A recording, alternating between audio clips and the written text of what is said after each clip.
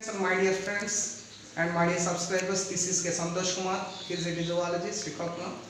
We have to learn the different type of classes in our YouTube channel. Okay, YouTube zoology, my channel. And today we are discussing the zoology class Phylum, platyhelminthes. Phylum, platyhelminthes. Okay, why this phylum named as a platyhelminthes?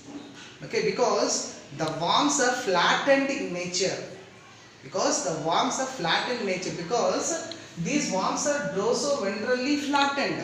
These are the dorso-ventrally flattened. Prushthatalam, Udaratalam రెండు వైపులా కూడా బల్లపరుపుగా అణచి ఉంటాయి. బల్లపరుపుగా ఉండడం వలన వీటిని ఏమన్నారంట? Platforms, బల్లపరుపు పురుగులు అని అంటారు. And mostly survival as endoparasites. అంతర పరాన్న జీవులుగా జీవిస్తూ ఉంటాయి. The survival as endoparasites in the human being and animals. These are the first organism to show the bilaterally symmetrical diploblastic and acyllomate animals. We మెటాజోన్స్ లోని మొట్టమొదటి ఏ జీవులు అంటే ద్విపార్శ సౌష్ఠవాన్ని చూపించే జీవులు త్రిస్తరిత జీవులు మరియు ఇంకా ఏంటంట శరీర కుహర రహిత జీవులు అని చెప్పొచ్చు. Already we know that bilaterally symmetrical when only one plant pass through the central axis of an organism divides into two identical parts or equal parts. Okay, that is called bilaterally symmetrical. The organism contains three germinal layers, ectoderm, endoderm, mesoderm.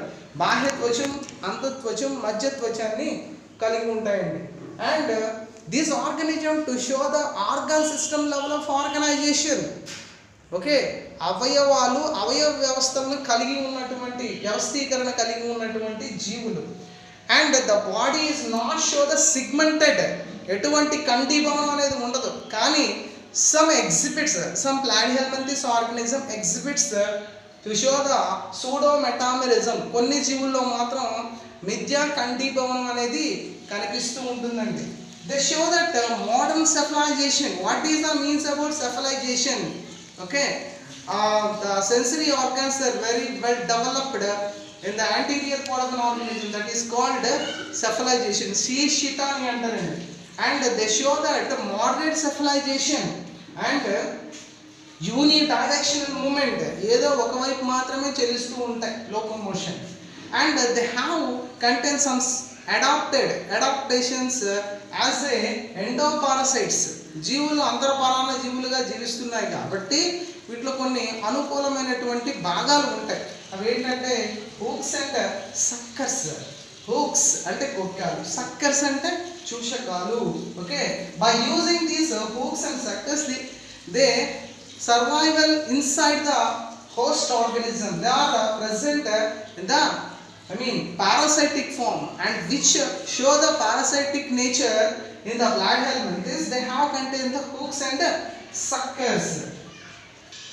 Then coming to the digestive system of these organisms, if present, the digestive system is present, which have only one mouth. They have not any anus. The mouth is only acts like a anus. Okay, and digestive. Coming to the nerve system, నాడీ వ్యవస్థ చూసుకున్నట్లయితే ఎలా ఉంది? Okay, these are the moderate development.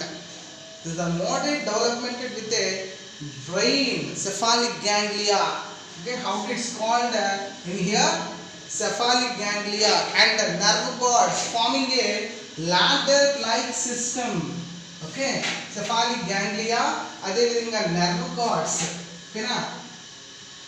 cephalic ganglia and nerve cords అనేటువంటి ఎలా form అవుతున్నాయంట? forming a ladder-like system. ఒక నిచ్చెన ఆకృతిలో ఏర్పడుతూ ఉంటుందండి నాడీ వ్యవస్థలో. And they have a specialized cells for the excretion, that is called flame cells, జ్వాలాకణ. So these flame cells are used for the osmoregulation and excretion. Okay, to excrete the waste material from their body. At the same time their regulation, they participate in the osmoregulation. We know that osmoregulation because the water levels, maintaining the water levels and the salt ions in their body, that is called osmoregulation, which helps in that. Then coming to that, okay, the sexes are not separate, that's what's called as the monoecious. The male and female reproductive organs consist in a single individual, that's called monoecious. The sexes are not separate. Then coming to fertilization is internal. Fertilisation, ఫలదీకరణం అనేది ఎలా జరుగుతుంది? ఇంటర్నల్గా జరుగుతుందండి. ఫలదీకరణం అంటే ఏంటి? Fertilisation అంటే ఏంటంట? The fusion of the male and female గామెట్స్, స్త్రీ పురుష బీజ కణాల కలయికనే ఫలదీకరణం అని అంటారు. This kind of the fertilisation takes place inside the cell, inside the organism, called internal fertilization. So they show the indirect development, అప్రత్యక్ష అభివృద్ధిని చూపిస్తూ ఉంటుందండి. When an organism to show the indirect development, they produce some type of the larvas. Okay, more than one larvas are produced, more than 2 larvas are produced in the life cycle of the platyhelminthes organism, especially in the liver fluke. They produce many larval stages like miracidium, sporocyst, rhedia, cercaria, metacercaria. Okay, especially in the life cycle of the liver fluke, they show the several or many larval stages: miracidium, sporocyst, rhedia, cercaria and metacercaria అనేటువంటి larvas అనేటువంటి జీవుల్లో చూడొచ్చు, especially గా liver fluke జీవుల్లో. Then they show that polyembryonic stage is commonly seen in the some platyhelminthes. Okay, some type of the platyhelminthes exhibits polyembryonic stage. Okay, na more than one embryos are formed in these organisms, for example liver fluke. Then coming to the some possess, some members of the platyhelminthes possess the high degree of regeneration capacity. అత్యధికంగా దేని కలిగి ఉన్నాయంట? పునరుత్పత్తిని కలిగి ఉంటాయండి. Once lost its parts, they produce parts again, that's called regeneration. Regeneration capacity is mostly developed in some type of the platyhelminthes, for example planaria. Okay, planaria అనే జీవులో ఎక్కువగా పునరుత్పాదన capacity అనేది ఉంటుంది. Then coming to that, some examples seen in this phylum platyhelminthes. Taenia solium, okay na, Taenia solium బద్దె పురుగు అని అంటారండి. Fasciola hepatica, okay, Fasciola hepatica, okay na, fluke, liver fluke అని అంటారు దాన్నే.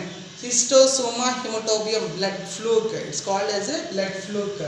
Dugitia, okay, Dugitia. These are the some common examples seen in the platyhelminthes organisms.